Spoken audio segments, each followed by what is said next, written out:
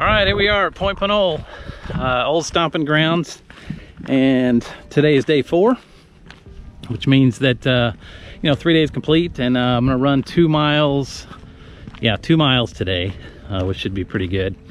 My legs, actually, my whole body really just feels stronger, which is a nice thing. It just goes to show you that, you know, you need the exercise. I already have more energy. I'm not as sluggish as I was before. So I'm gonna keep on this thing. Day 4, sun's kind of trying to peek through, I guess. But it's not as windy, and to be honest with you, I got this jacket on, but I'll probably be fairly warm by the time I get done running. So looking forward to enjoying the day. It's what, high noon, I guess, and knock out this run, and we'll see you guys after.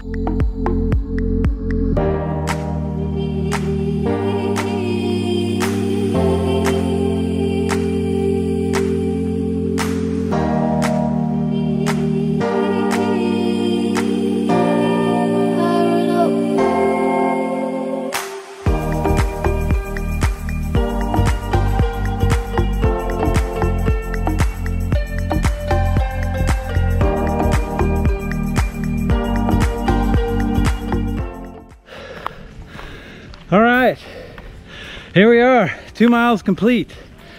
And was it easy or was it hard? I don't know, I guess it was right in between. It wasn't hard, it wasn't easy, but at the same time I just kind of enjoyed the run, and I just kept going, you know, just, you know, the cold air. And I actually warmed up a little bit in this jacket, so anyway, day 4 complete. Feel pretty good about it. You know, not bad, right?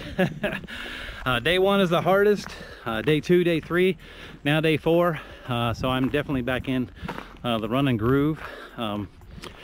Tomorrow's tomorrow, so we'll continue to do 2 miles for the foreseeable future. But I can definitely tell that I was anxious to get outside and run today. So had a really good day trading today. So, you know, I still have the rest of the day. It's not even 1 o'clock yet, so good luck on your day, whatever's out there. I'll see you guys tomorrow. It's a good day.